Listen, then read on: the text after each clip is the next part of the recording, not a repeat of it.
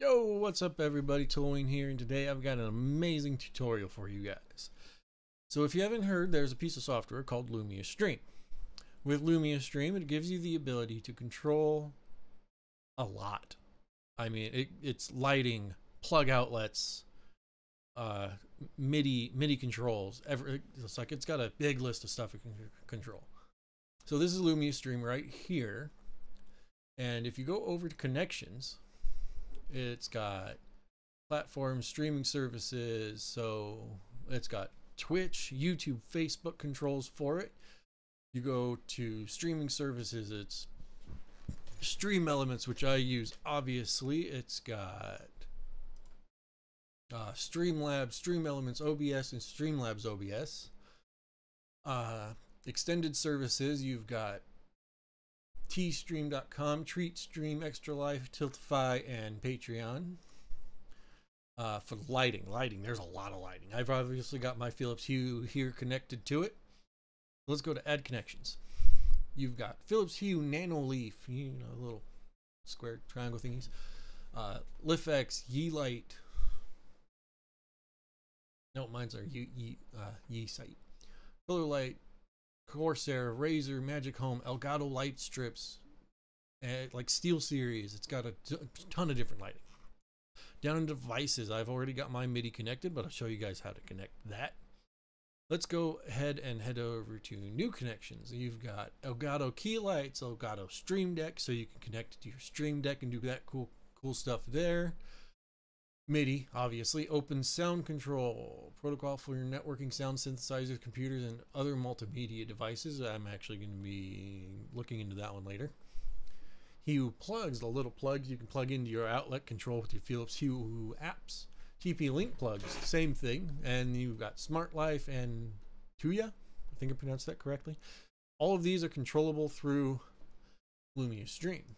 So what does Lumia Stream do?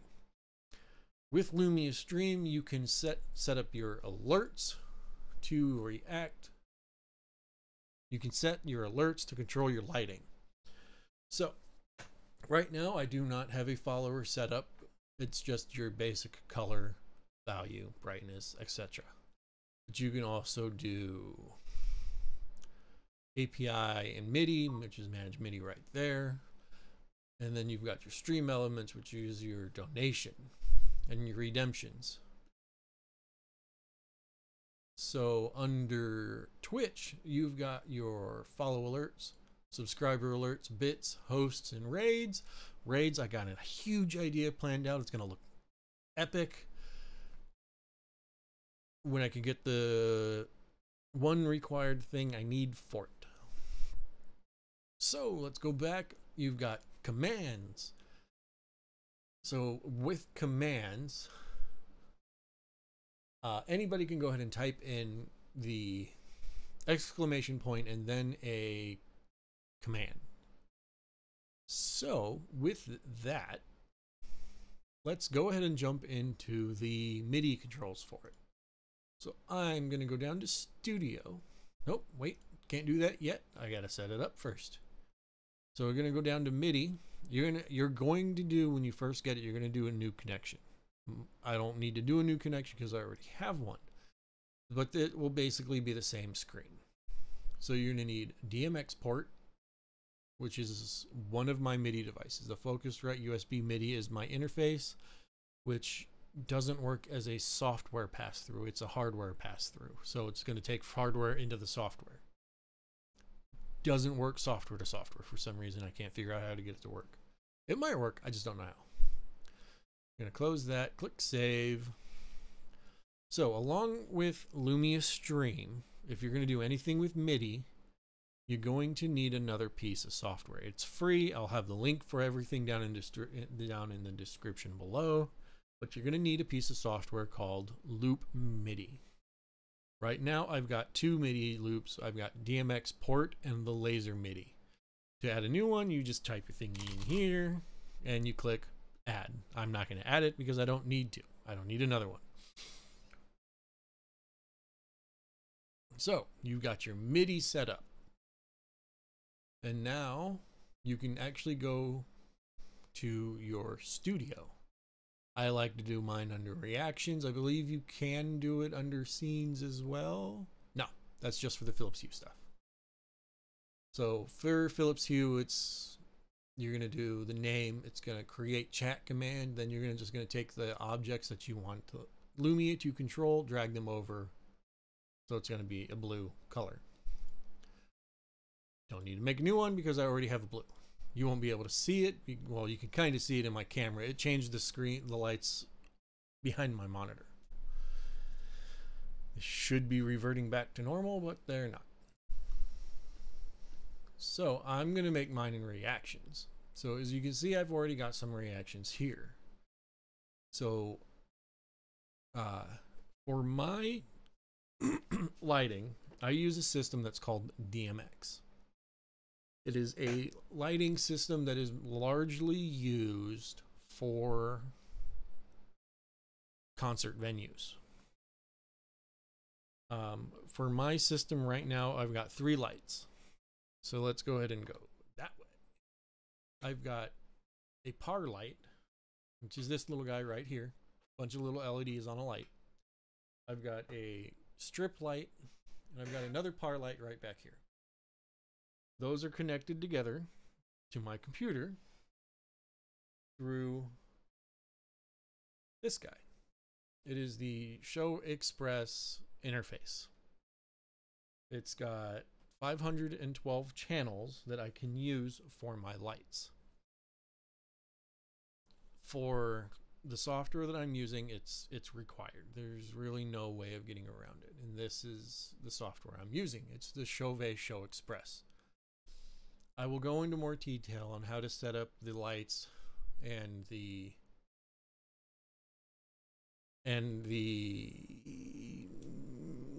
effects in a little bit, because that's a whole nother thing on itself. Excuse me, but where did my GoPro go?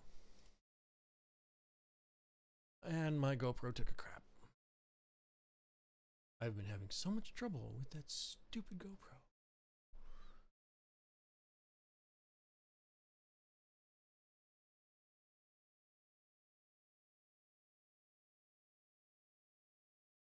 There we go. Now that I got my GoPro back up. So, I've got my Chauvet ShowXpress with my scenes loaded. So, let's go ahead and do another scene for the color shift. So, I've got my color shift going. That's what it does. It's a permanent scene until somebody else changes it. So, this is the one I'm going to currently make the command for. So I'm going to turn that off because it's right in my face. So we're going to go over back to Lumia Stream. I'm going to add reaction. Remove the color because I don't need it. That was color shift. Let's just fade. Color fade, that's better. Transition.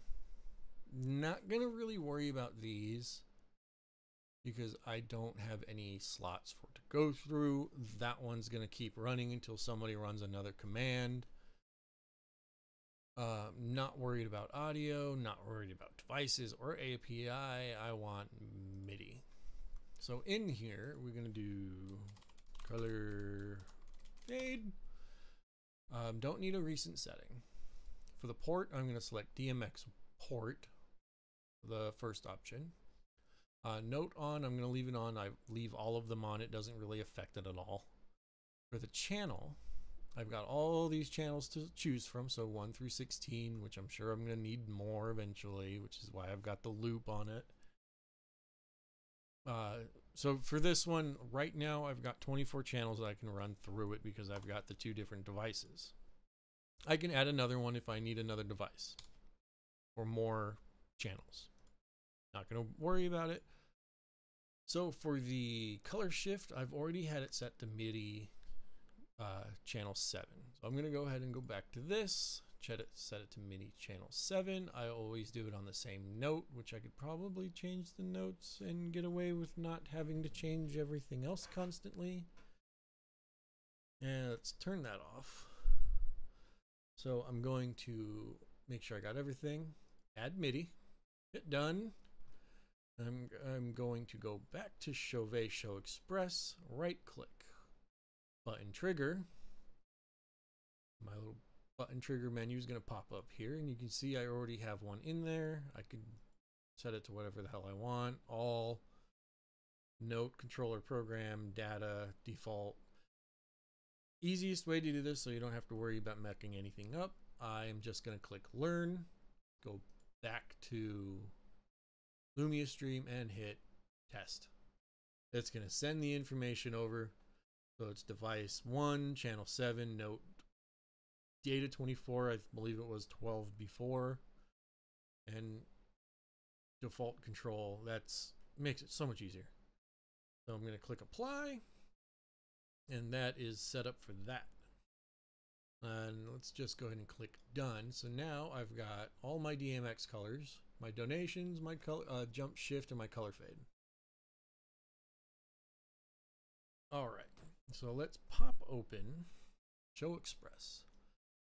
Dock that there. So you've got all of those there.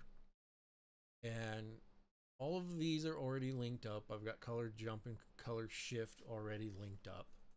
So if I went ahead and do DMX red, you can see that DMX red turns on. It's going to stay red.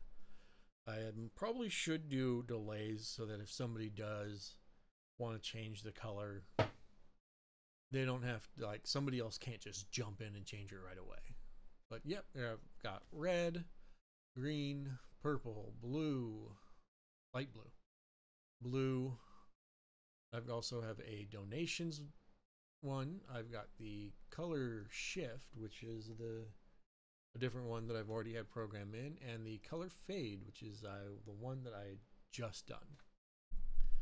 So that's how you set up the DMX. That's how you get everything talking to each other. The next thing, you can go into your commands and it will list all of the commands that you currently have set up for it. So the color fade, I can go over to edit, and if I want only mods, VIPs, and subscribers to be able to change it, I can change it to just those guys, and I just click apply, saves it, all done, and everybody's happy. I'm going to change that one back and apply. Donations, I have the command turned off. It shouldn't have a command, so I could just delete the command. You can also do global settings. So users, mods, subs, followers, anyone. This is all new, so I'm going to have to go poking through that in a bit. You can do Twitch points, which not exactly sure how they work, and you do have Twitch extensions. So for the Twitch extensions, let's turn that off because it's freaking out my camera. Everybody knows what extension is. It's a little thingy that pops up down below your stream so everybody can see like your roles, your setup, your wish list, and stuff like that. So I'm going to add a new extension. New command. Let's go ahead and change this to color fade. Value. Change it to white. I don't want to change the value. I want to change this. Change the type. So you're going to go to reaction. You're going to find your color fade, and you're going to pick your bit amount. I'm going to throw it on there for 1,000. And you're going to click apply. So now I have a new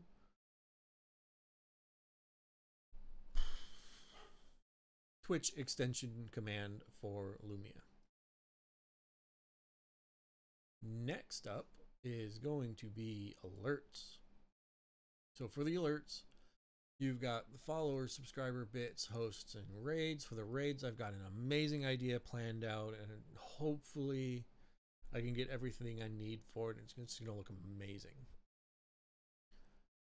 For stream elements, this gives you the donations and the redemptions. For my donations, I do have a cool thing that's planned out, but it's going to be another $900 that I got to spend. That's not including shipping and tax, so it's probably going to be closer to $1,000, but it'll look amazing when I'm done. So I've got my donation here all set up, so it's reaction donation.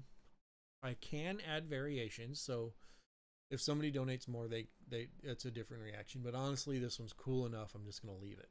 So if you noticed, when I pulled up my Loopmidi, it's got a laser MIDI here. That is because I actually have, for my donation button, an output set up. So if I go to my button trigger, pop it up, there you go. MIDI output is device 2, which is the laser, channel, all that other stuff. And this is actually going to go from Chauvet ShowXpress back through Loopmidi and into another piece of software called Laser Show Designer Quick Show. It's a demo because I don't have the required license for it, which I believe comes with the interface for the software to the laser. It is literally software control for a laser projector. So you've got all kinds of cool things you can do on this. Let's go to background 2, background 1. I mean, there's a lot of different stuff you can do. But what my plan is when somebody hits the donation, it's going to go from Lumia stream to ShowXpress and then back to Quick Show. So I'm going to real quick, I'm going to hit test donation. And as you can see, it triggers the lights, it triggers the laser projection. This is set for 10 seconds, so the lights and the projection will shut off at the same time. There you go. It's all good, it's all amazing, it's all fun as hell, and like, if you can afford to do it, do it. It's something that not a lot of people have. For the stage effects, you can get projectors. You can get the laser projectors, you can get the par lights, you can get fog machines, you can get geysers, which are fog machines with lights in them that shoot into the air. There's so much stuff that you can do with DMX lighting. You can get outlets, plug-in outlets that are controlled through DMX. There's literally like, there's almost no limit to the amount of things that you can do with a DMX light setup. Literally, you just need the imagination to do it. So that was my tutorial for Lumia stream for the MIDI connecting to a DMX. I will do another video that shows you how to set up your lights, your DMX lights with your cables, and set them up in ShowXpress. In my next video, to try to maybe I'll make it a series and see what other cool things I can do with 3 lights. If I eventually get the laser projector, I'll go and I'll show you how I set that up. But thank you everybody for watching. I'm Tulwean, and see you guys later.